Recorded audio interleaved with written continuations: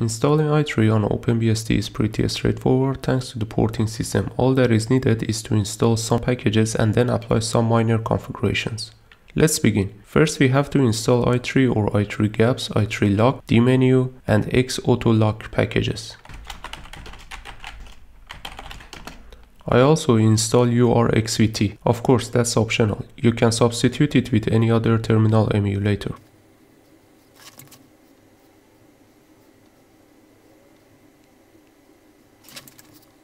Then we have to copy i3 configuration.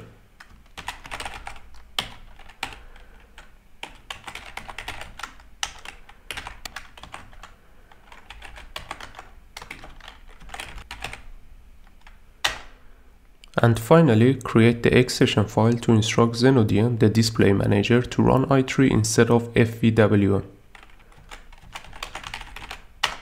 Now we have to log out and log in again. As you can see, we are now in the i3 environment. If you don't want to type all those commands, just use this script that I have created. Make sure to have curl installed. Pipe it to do as and then pass your username. The script takes care of the installation and configuration process. The link is in the video description. That's all for this video. Make sure to press the like button and subscribe to the channel. Have a great time. Cheers.